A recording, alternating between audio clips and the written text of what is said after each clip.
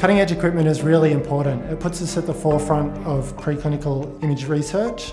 It allows us to look at things in extraordinary detail. We can look at structural imaging, functional imaging. Really opens up a whole lot of areas of research to us. AMREP's a fantastic precinct.